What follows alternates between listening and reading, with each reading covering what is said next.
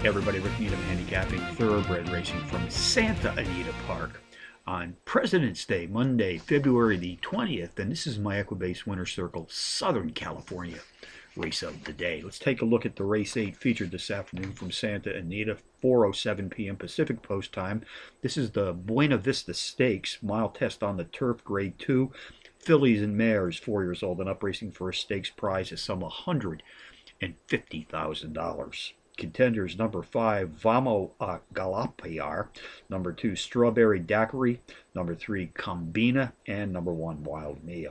A great betting race, folks, with no clear-cut morning line favorite. Number 5, Vamo Galapiar, a rare Chilean bred entry, racing in North America, has hit the board in power run fashion in 4 of her last 5, including a trio of power run wins being embedded in this recent streak of racing consistency.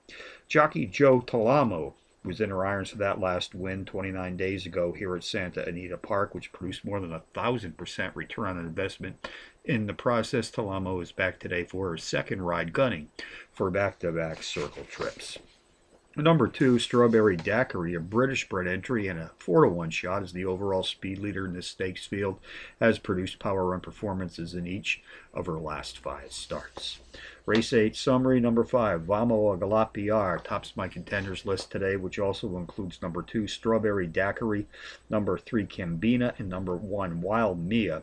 5-2-3-1 in the 8 from Santa Anita, the $150,000 grade 2 Buena Vista Stakes.